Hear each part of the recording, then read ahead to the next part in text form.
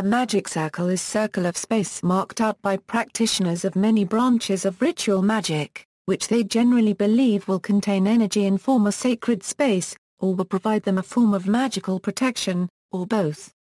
It may be marked physically, drawn in salt or chalk, for example, or merely visualized. Its spiritual significance is similar to that of mandala and yantra in some Eastern religions. Common terms and practices. Traditionally, circles were believed by ritual magicians to form a protective barrier between themselves and what they summoned. In modern times, practitioners generally cast magic circles to contain and concentrate the energy they raise during a ritual. Creating a magic circle is known as casting a circle, circle casting, and various other names.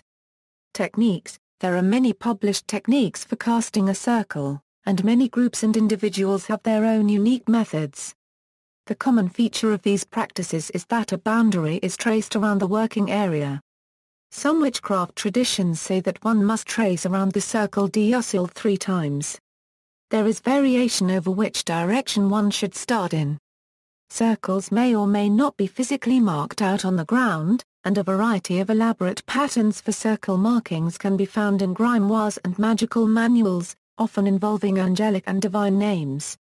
Such markings, or a simple unadorned circle, may be drawn in chalk or salt, or indicated by other means such as with a cord. The 4 cardinal directions are often prominently marked, such as with 4 candles. In ceremonial magic traditions, the 4 directions are commonly related to the 4 archangels Michael, Gabriel, Raphael and Uriel, or the 4 classical elements, and also have 4 associated names of God.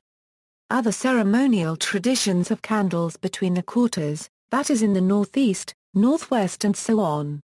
Often, an incantation will be recited stating the purpose and nature of the circle, often repeating an assortment of divine and angelic names.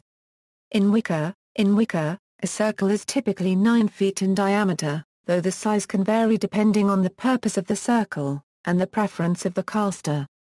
Some varieties of Wicca use the common ceremonial color attributions for their quarter candles: yellow for air in the east, red for fire in the south, blue for water in the west and green for earth in the north.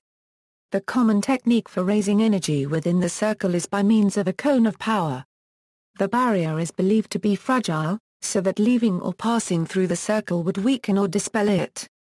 This is referred to as breaking the circle.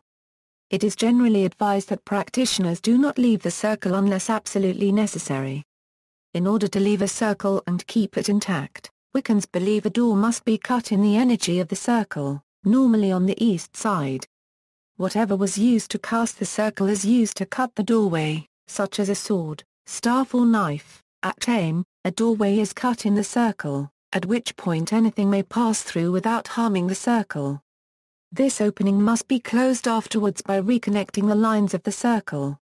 The circle is usually closed by practitioner after they have finished by drawing in the energy with the aim or whatever was used to make the circle, including their hand. This is called closing the circle or releasing the circle. The term opening is often used, representing the idea the circle has been expanded and dissipated rather than closed in on itself. Modern dreams and dream analysis. C.G. Jung comments on a significant dream of Wolfgang Pauli where a snake describes a spellbinding magic circle about the dreamer, establishing a protected temenos. In popular culture, in Keishi, a supernatural manga series written and illustrated by Yellow Tanabe, magic circle may have other names: magical circle, magical energy barrier, magical barrier, energy barrier. See also, mandala, talismans, list of magical terms and traditions. Notes and references: Buckland, Raymond. Buckland's Complete Book of Witchcraft, 2nd edition, revised and expanded, Llewellyn Publications.